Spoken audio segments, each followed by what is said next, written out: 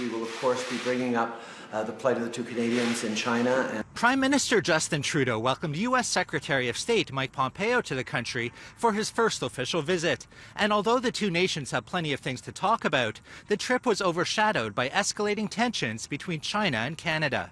Pompeo arrived the same day that the Chinese embassy released a statement saying Canadian-Chinese ties were facing gross difficulties. Officials are also demanding that Canada immediately release Huawei Chief Financial Officer Meng Wanzhou. The prominent Chinese businesswoman was detained under an extradition agreement with the United States earlier this year. Extradition is a criminal justice matter. It is not a political matter. Not long after the detention of Meng Wanzhou, China arrested two Canadian men, Michael Spavor and Michael Kovrig. Canada has been pressing the United States to help push Beijing for their release. And we speak about it a great deal. President Trump mentioned it directly in his meeting with President Xi Jinping. I was there when he did it. He made unambiguous America's concern about this inappropriate behavior. And then we've engaged in other diplomatic activity.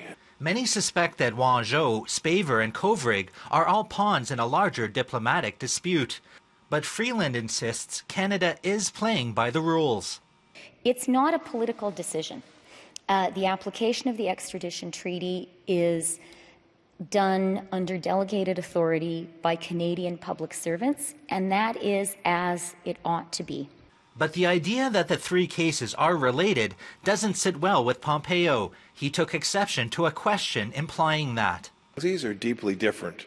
The arbitrary detention of two Canadian citizens in China is fundamentally different as a human rights matter, as a rule of law matter. These are fundamentally different matters than the Canadian decision to use their due process and the rule of law to behave in a way that's deeply consistent with the way decent nations work.